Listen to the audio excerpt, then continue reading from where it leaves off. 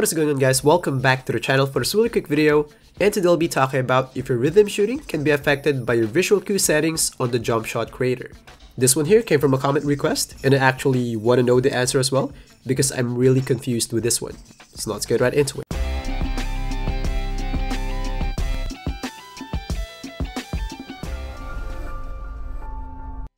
So now for the actual test, I'll be comparing jump and release settings. They are the minimum and maximum, so if there's really a difference, it should be obvious and unanimous. Now for the first one, I started the shot at the same time, moved the right stick from bottom to the top at the same time, and released the sticks at the same time, and they both greened. You gotta keep in mind that's jump and release, that's both ends, and no difference. This one here is a good sign that it doesn't affect it, but just to be sure, let's have a couple more tests. Now for the next one, to make the case stronger, of course there's still some margin of error in this one, like even though they're not exactly the same, they still could green.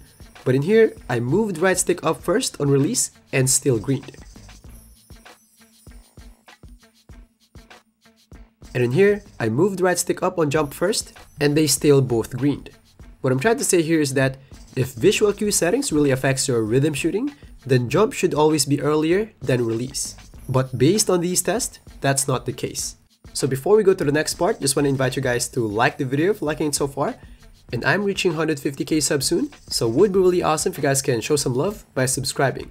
So now going back to make my case stronger, let's look back at this definition. In here it says, pull the stick down to start the shot, then as you see your jump shot animation reach its set point, you push the right stick up and try to match the timing and speed of the player's push motion. So in here it's clear that it was fixed, that you need to move your right stick up as you reach your set point, and you just need to mimic the push motion of the shot. So all these points are all fixed, so it means that no matter what you do on your visual cue settings, those fixed points won't be changed. So try not to be frustrated if you're trying to change your visual cue settings, and your rhythm shooting visual cues remain the same. So that's it for this one. Thanks for watching, and I'll see you guys in the next one. Peace.